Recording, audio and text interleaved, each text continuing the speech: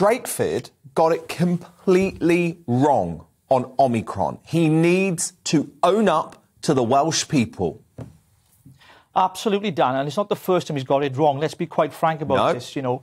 These were ridiculous draconian measures the Welsh people have had to put up with for a very long time, the harshest restrictions in the whole of the UK. The man seems to be addicted to restrictions and lockdowns. And the evidence, for example, take vaccine passports. He introduced them in November, and he said this, quote, Mark Drakeford himself said, we're bringing this in so we can keep nightclubs open and the pub industry. Then he brings rules in and shuts the nightclubs. It doesn't make any sense, Dan.